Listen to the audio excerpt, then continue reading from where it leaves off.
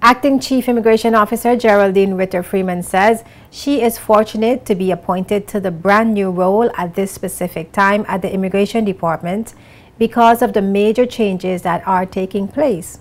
She said the Immigration Department is heavily focused on reform and policy development, following recommendations for immigration and labor reform as outlined in the McKinsey Financial Services Industry Report.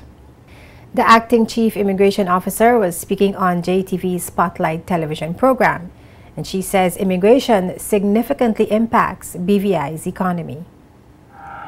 We want to improve territorial border protection through a cutting-edge border management system, and of course we use words like cutting-edge, but it really means keeping up with the rest of the world. Yeah.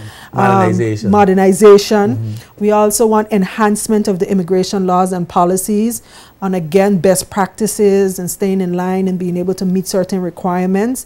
And we also want to ensure alignment with the strategic vision for development of economic sectors. The economic sectors here in the Virgin Islands. So essentially, in summary, where we think about law enforcement as immigration policy in terms of control and protection, I think we're moving in a direction where we can say that immigration policy also amounts to economic policy. And so what we do and how we do it in immigration has a great impact on the economy and the various sectors, albeit financial services, tourism. Now we're talking about arbitration and all of these things, and immigration plays a great role in that. And so when we're looking at reform, we're looking at, yes, security, but we're also looking at the economy and how we factor into that bigger picture.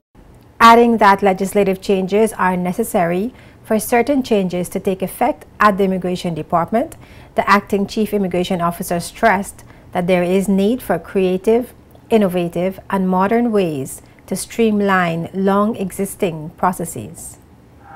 So where we have perhaps processes 3 or 4 steps at labor, and then you have to come to immigration, and then you have 3 or 4 similar steps, we're looking at how we can merge services, streamline forms, of course get into more e-processing where we're doing stuff in a modern era as opposed to manual. So we could process our immigration that's what applications online. We're looking at all of that. That's the direction that we're heading towards. Like we can reform the way we issue medical forms, for example. The medical forms, the way I see it, it's been around forever. And we're now looking at amending it because maybe some of the requirements in there, they're no longer necessary. And sometimes we just go through the motion and we do things because that's how we've been doing it. And we can just sit around a table, look at the form and say, listen, we can either do away with this form, there's no use for it, or we can change it and make it easier, friendlier,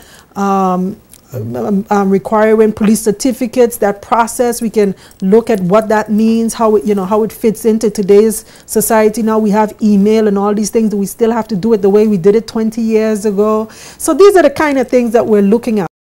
The Immigration Department is also working towards strengthening law enforcement relationships with labor, customs, police, and the USVI authorities. You can catch the entire Spotlight interview right here on JTV Channel 55 on Sunday at 2:30 p.m. on our website, jtvlive.net, as well as Spotlight's Facebook page, facebook.com/SpotlightBVI.